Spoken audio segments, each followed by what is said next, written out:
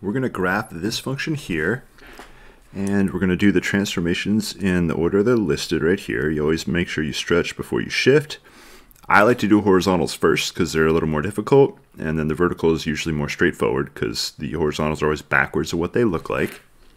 Let's go ahead and start. Let me use the blue. So we want the horizontal stretch first. That's always going to be a multiplication, and here it's the function itself is an x squared function right there. It's that whole thing squared. So this is the horizontal stretch. Now it looks like it's a make it twice as wide, multiply by 2, but it's always the opposite. So it's going to actually get half as wide. Shift. Now the shift is this minus 1, so subtract 1. It always goes the opposite of what it seems like in horizontal, which actually goes to the right one. Let's write down the base function now. I'll use a b of x equals just x squared. Now we're going to go, here's the x squared function. Outside of it, there's now a -1, so that's a vertical stretch by -1. And vertical shift is the last part, subtract 1. So that means shift down 1. Okay, so ready to graph the base function, and then each transformation one by one. So we'll start the base function here. You can make a table of values. For this is going to be a parabola, so we have 0, 0, 1, 1, -1, 1. And connect these together, and this is a parabola, so it gets steeper and steeper the further up you go. It should never actually be vertical, but you also don't want to draw these as straight lines. You want to make sure that they have some slight upward bend to them. All right, so we're ready to do the horizontal stretch. So stretch by 1/2. The function we're going to graph, it's going to be 1/2. Oops, I already messed that up. 2 times x whole thing squared. All right, so our x values, -1 and 1, are going to get shrunk in half.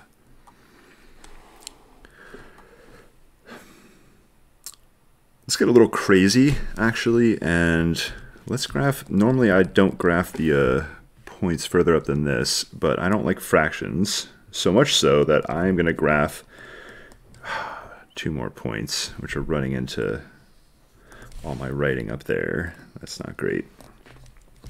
Okay, so we have 2, 4. Oh, what's this horrible? Let's get rid of all this base function nonsense. All right.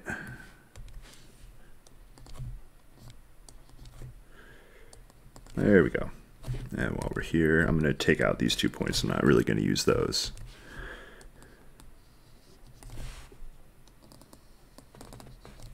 All right, so we got 2, 4, -2, 4.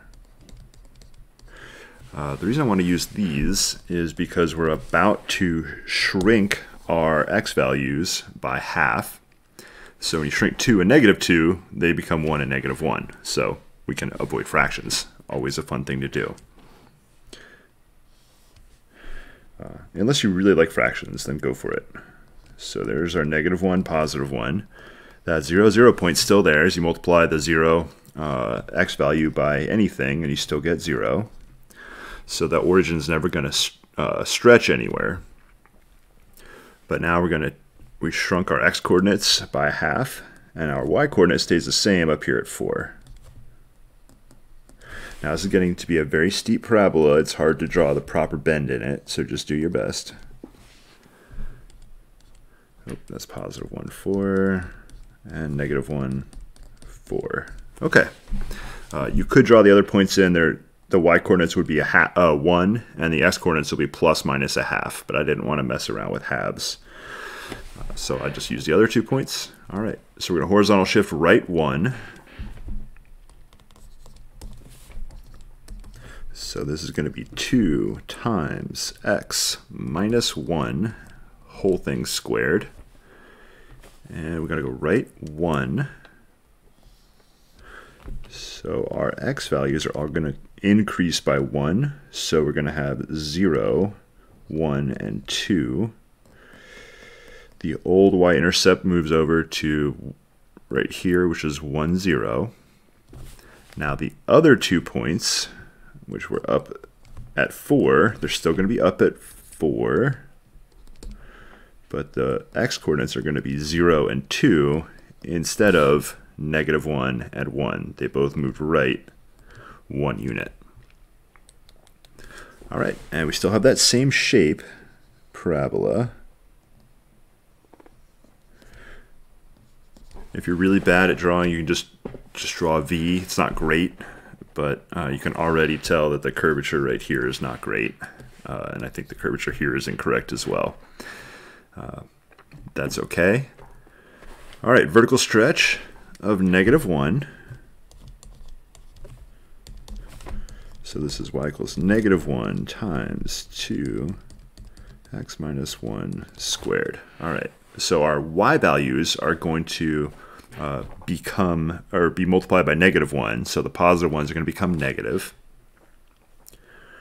Trying to squeeze all these in without using too much vertical space. But now we're going to need a lot of negative y values. So we still have the same 0, 1, and 2 x values. 4 becomes -4 for a y value. Okay, and now I'm just going to recreate these points, but the y values are now negative, and of course -0 is 0. So this parabola is now opening downwards. There we go. All right, last step, we're going to do a shift down 1. And we don't need to write y equals. We're actually back to the original function. So it's f of x equals same thing as before, except there's an extra -1 at the very end. And this is a shift down 1. So the y coordinates were 0, -4. So our new y coordinates will be -1, -5.